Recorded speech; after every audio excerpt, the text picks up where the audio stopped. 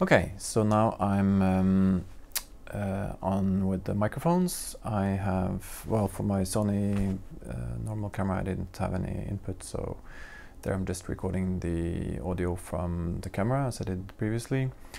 To the Zoom I now have connected a small DPA microphone that's getting 48 volts. I'm being recorded over there on only one channel. To the GoPro I connected a Røde little lovely microphone sitting here and going through the GoPro connector in there, and then for my mobile phone I also connected one of these Røde lovely microphones. And again, the main point now is to see how the sound quality now with these microphones will be compared to just using the built-in microphones.